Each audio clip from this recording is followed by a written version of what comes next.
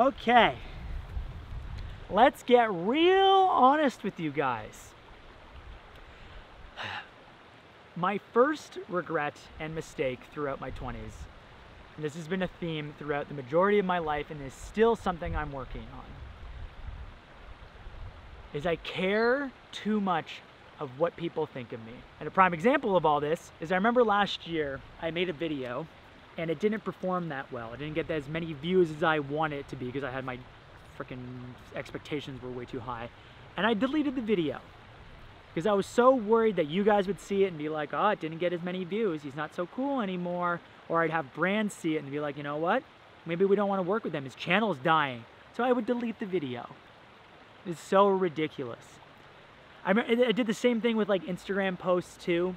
I would post something and if it didn't get a certain amount of likes, I would delete it. At some point I was like averaging like 15,000 to 20,000 likes on an Instagram photo. And I remember one photo got like 11,000 likes and I deleted it. I get shivers because it's so stupid. I'm so sorry guys that I did that. I'm so ashamed of it. To mark my 30th birthday, I got 2 tattoos. And people always ask, well, what do your tattoos mean? This is what this tattoo and this tattoo actually mean to me. They're in very, very visible places. If I'm not wearing a long sleeve shirt, you can see it and you can instantly go, ooh, tattoo, and you can make whatever comment you want. But they're in a visible spot so I can remind myself to not give a f of what other people think of me. I like this tattoo and that should be enough. And that is enough for me. So that's my biggest regret. Number one, the number one umbrella of them all is I need to stop giving a f of what people think of me. So that's what I'm working on right now in my 30s. But I got some more juicy regrets for you coming on up.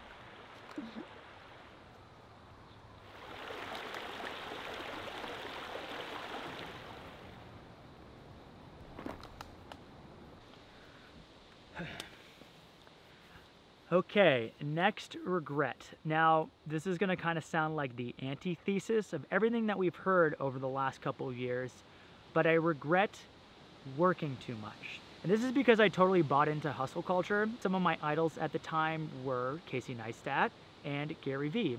And Gary would post videos like this one here. From 20 to 32 for 12 years of my life, I worked 7 days a week. And I would listen to these videos and be like, ah, oh, they're so successful. If I want to be like them, I should be working 80 hours a week, 7 days a week. I would feel guilty. I would be at like parties and I would physically be there. And in my mind, I'd be like, I should be at home editing videos and editing photos. And I wouldn't be present. And that sucks because there were awesome parties in university that I just didn't give myself permission to enjoy. It wasn't until I was 28 and I was on a trip in Berlin that I gave myself permission to have fun. And that is one of my biggest regrets of my 20s is I didn't let myself have enough fun and I worked too much. And I also understand the byproduct of working so much also led to whatever success this might be, a YouTube channel, Instagram, a career. But at the same time, I also didn't need it to happen as quickly. This could have happened a couple years later and at least I would have looked back on my 20s and been like, at least I enjoyed myself. So don't work so hard. Book that trip, enjoy yourselves. You do not need to be a workaholic, and that's coming from a recovering workaholic.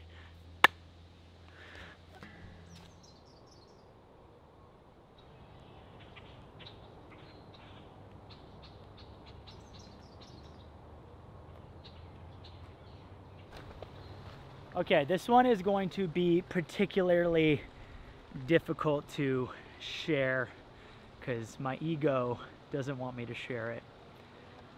I just genuinely wish I was more authentic, not only to my friends, but to you guys. When I first started this YouTube channel, I got support from my friend Peter McKinnon. He also shouted me out on his channel, which led to me getting 10,000 subscribers overnight. And at that time, I so desperately wanted to be a YouTuber. And I had 10,000 eyeballs and this new audience waiting to watch my content. And I was so scared of showing my authentic self that to protect that, I packaged my personality and my videos in a way that was very familiar, which was Peter's style. And I did what was working for him because I thought if he was successful, then that would mean I would be successful too. I watched those old videos and I don't even know who that person is. And the person that you see now, this Chris, this is authentically me. And this has taken a long time to get to. But I regret that I didn't just show you this person first. So, hi, I'm Chris. If you like me, I hope you're enjoying this video. If you don't like me, it's the perfect time to unsubscribe. But if you're enjoying it, it's the perfect time to subscribe. To summarize this all, I think one of my biggest regrets, like genuinely, is I just wish I was more authentic. And that's my goal for my 30s. So who you see now, welcome to the show, baby.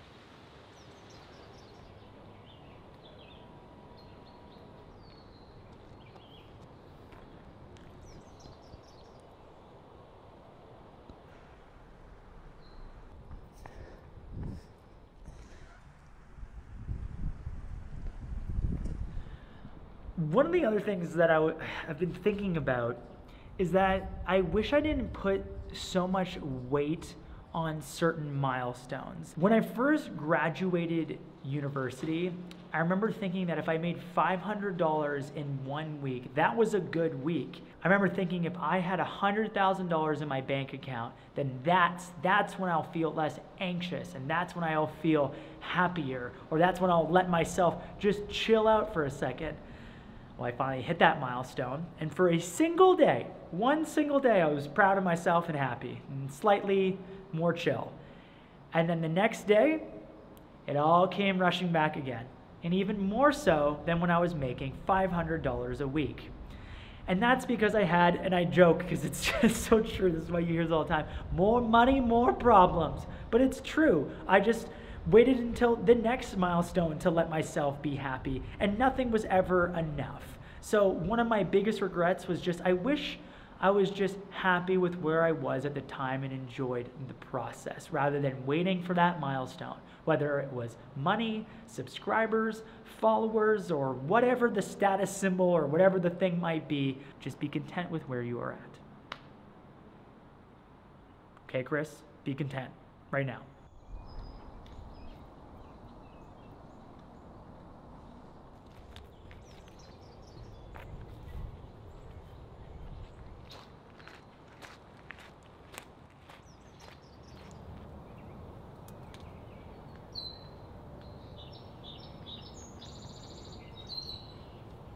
I think a bird pooped on my shoulder, which is a great segue into my next point. I